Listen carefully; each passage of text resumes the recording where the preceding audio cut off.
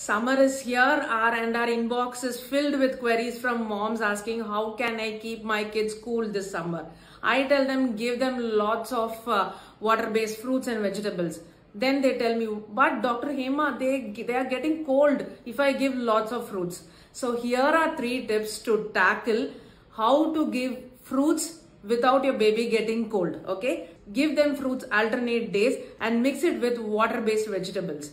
Number 2, give them medium-sized portions. Don't give them lots and lots of fruits on one day. That might also aggravate the cold.